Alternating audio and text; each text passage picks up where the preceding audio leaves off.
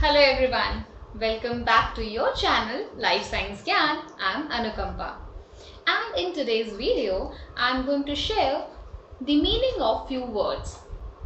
You will go through these terms whenever you will read some good article, some research papers, or if you will go through some good books of science.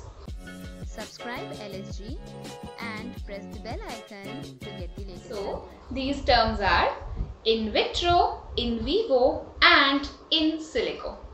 So let's understand about these words, and for understanding let's get into the video. So starting with the first term, that is in vivo. In vivo term is basically used to tell the experiments that are basically performed inside the living creature. That living creature can be a living organism or anything which is actually live.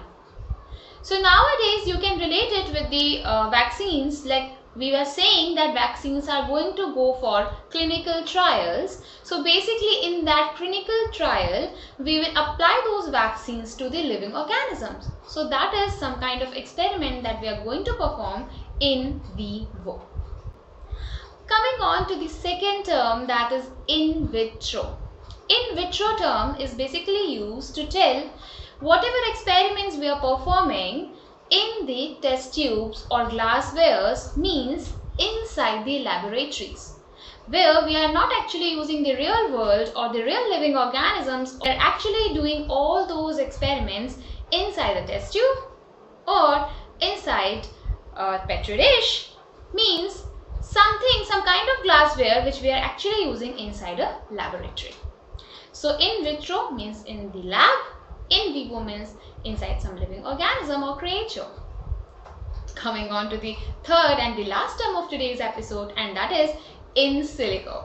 So basically in silico term is nowadays very much used because nowadays we are well equipped with the term bioinformatics.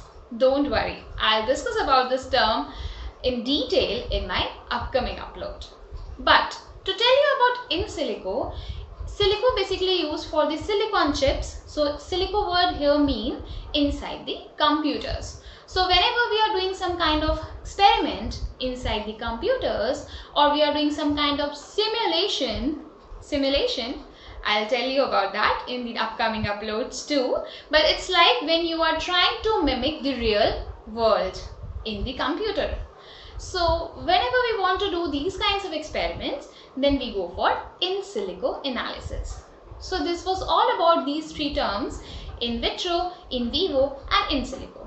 Nowadays the sequence generally for an experiment goes by in vitro, means wet lab experiments. Then we generally go for experiments on computers, that is in silico, and then we apply those drugs or vaccines to the living creatures, and then we generally go to the in vivo condition. So this was all about this episode. Do like this video, and if you have any kind of question or you have any kind of topic in your mind which you really want me to discuss with you, then do write that in the comment section below and subscribe my channel. Bye bye.